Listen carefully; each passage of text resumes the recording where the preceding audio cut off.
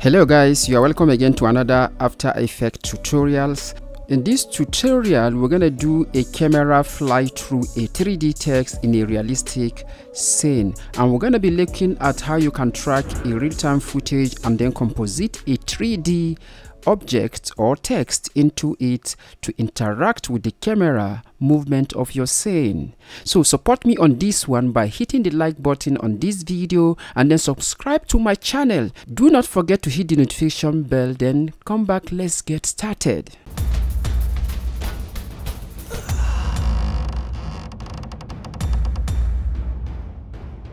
Let's import our footage. I got this footage from pexel.com. You can use any footage of your liking, but the process is all the same. So drag and drop your video into your project manager window. There is one key thing to note right here. To do a successful 3D camera tracking of your footage, you have to know the frame rate and the resolution of your footage. So to avoid all of that, just drag and drop your footage into this composition icon.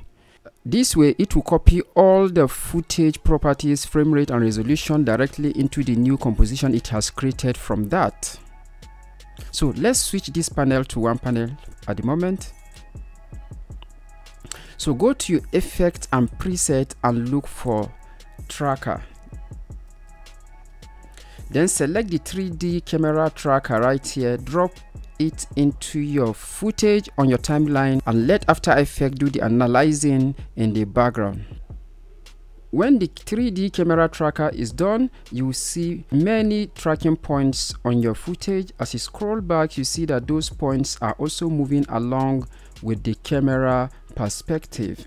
Just find any spot right here, right click and then select create camera and text. This would automatically put a text into your scene. Highlight your text and change the text to whatever text you like. In this case, I'm gonna use 3D. Hit P on your keyboard to move the text up a bit. Beautiful. Go to your composition settings and then select the 3D render tab right here and change this to Cinema 4D. This step is very important because this will allow us add some depth to our text by adding an extrude option to our text property. Expand the text properties right here.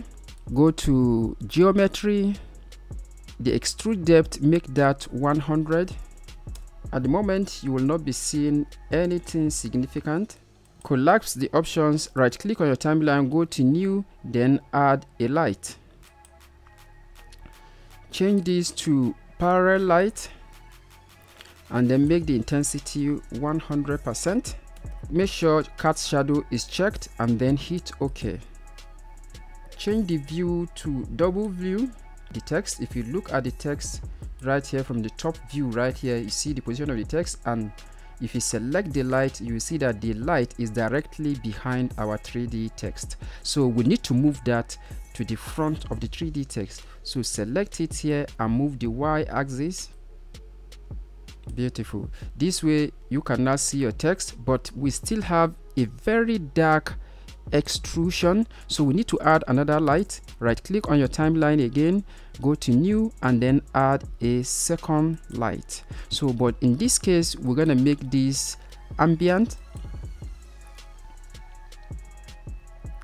then make the intensity 70%, hit OK. You can see now you have a beautiful extrusion.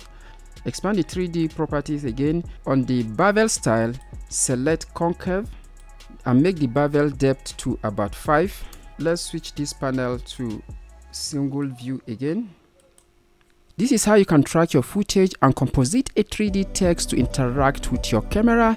So if you have any question, please leave your comments below in the comment section. Also, I would like to see what you will be able to do with this tutorial. So until I see you again on the next one, my name is SSB Otaru for Motion Digit Studios.